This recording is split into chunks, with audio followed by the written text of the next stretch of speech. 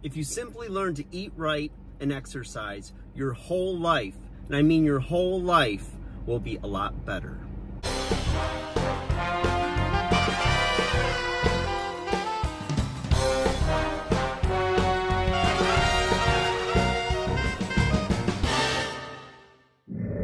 Hey guys, welcome back to 5NothinGUy100Nothing.com. I am Fugit. It stands for the fittest underdog guru using intelligent tactics. Guys, let me tell you, my whole life has been made better by eating right and exercising.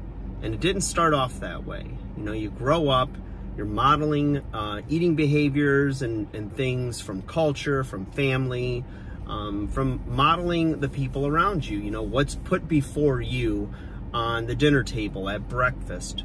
You know, if you're having cereal and, like, you know, sugary pastries and things like that, you're eating a lunch out of either you know, some type of a processed meat or peanut butter and jelly sandwich, bag of chips.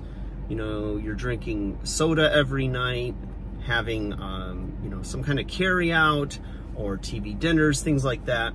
You start to just get used to it. You start to think this is normal. And then based on your genetics, you know, maybe you're, you know, an ectomorph, endomorph, or mesomorph. Maybe, you know, you're just naturally muscular. Maybe you're naturally a little bit on the plumper side. And maybe you're just really skinny and you can eat everything and burn it all off. To which everybody around you wants to choke you, as you well know, if you're an ectomorph watching this, right?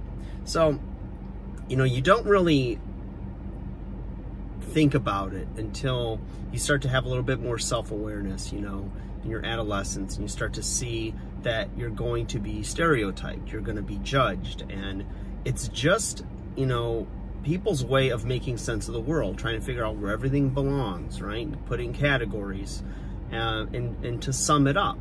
Now, it can be taken to the extreme, and it, of course, can be, you know, there's teasing and bullying and you know, really emotionally damaging talk by people. But at the end of the day, in its simplest form, it's just a way to make sense of the world and how you fit into it. So, you know, you look at all those things, and, you know, for me, I learned to eat right by trial and error, you know, just by doing some little things that I knew were better than other things to do.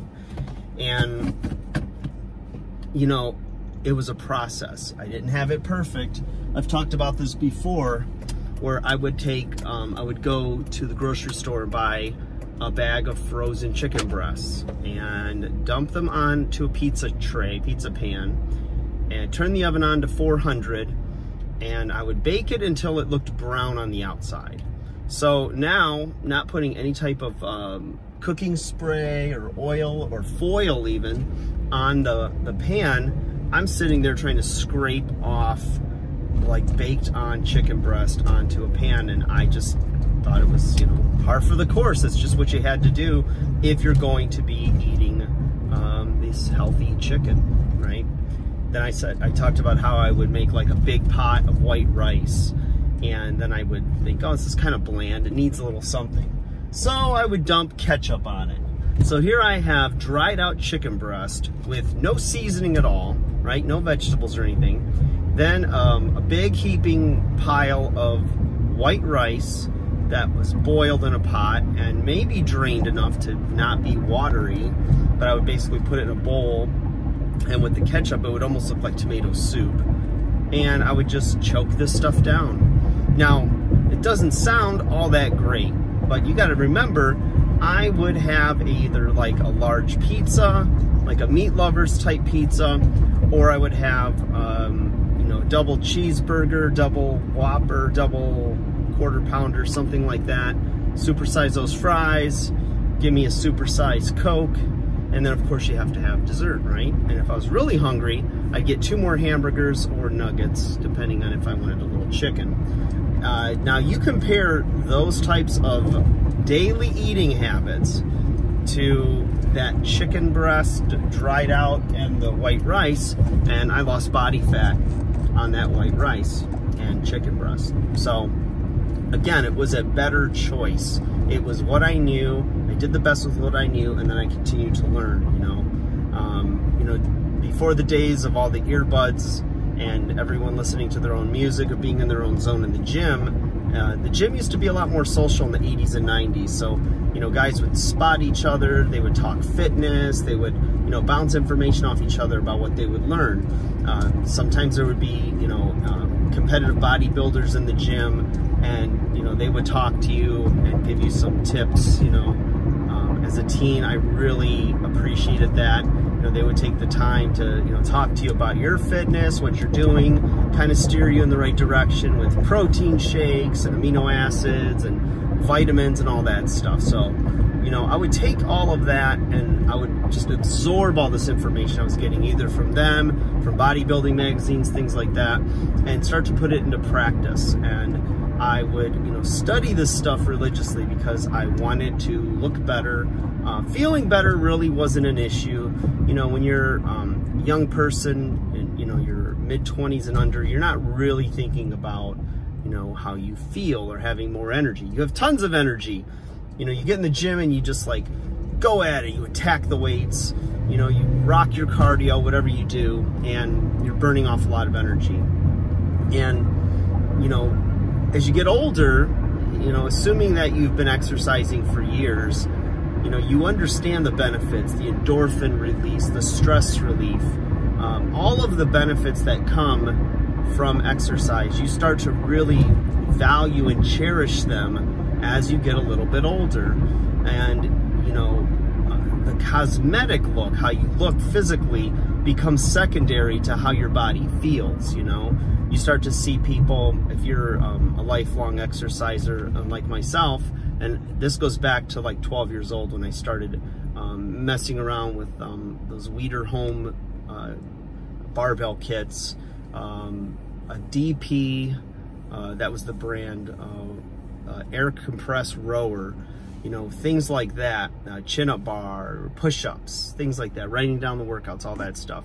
Once you get past, all of that, and you get a little bit older and your training routine changes and you deal with, maybe injuries or sickness setbacks, seasons where you're not working out as much, whatever it is, because of school or responsibilities, then, again, you start, if you don't exercise for a little while, you begin to miss it because you don't have energy. A non-exerciser that wants to get started in the gym and get exercising will say, if they're procrastinating, they'll say, I don't really have enough energy, I can't go to the gym. But if you've been exercising for a while and you understand how this thing works, you'll say, I don't have enough energy, I need to get to the gym because it will give you energy. It sounds counterintuitive, but it is nonetheless 100% fact. Fact check that, fact checkers. Bunch of fact checkers, yeah. But it's true that, a lot of times our work is not physical in nature, right? A lot of it is automated, or it is done on a computer and you're in a seated position. You're not burning a lot of energy, but you are using a lot of brain power, hopefully, or maybe some of you are, some of you aren't. Some of it's mindless work. But, really, you're not using your body the way it was designed to be used. It's designed to move in many different directions and to be under some stress. Your muscles need to be challenged. Bone density improves from fitness. The biggest thing is your overall sense of well-being. You physically feel better. You need that release. You need to be challenged. And only then will the body get stronger and grow and look better. And grow meaning musculature, You'll actually take up less space because muscle is more dense than fat. So it doesn't weigh more, as people say, but it's dense. So, pound for pound, a pound of muscle, a pound of fat is a pound. But how much space does a pound of muscle take up versus how much space a pound of fat takes up? That's the situation. So, if you were to look at volume, for like spatial, the size of like, say, if you fill a milk jug with muscle versus a milk jug with fat, you know, that pound of muscle is going to weigh more, or that jug of muscle is going to weigh more.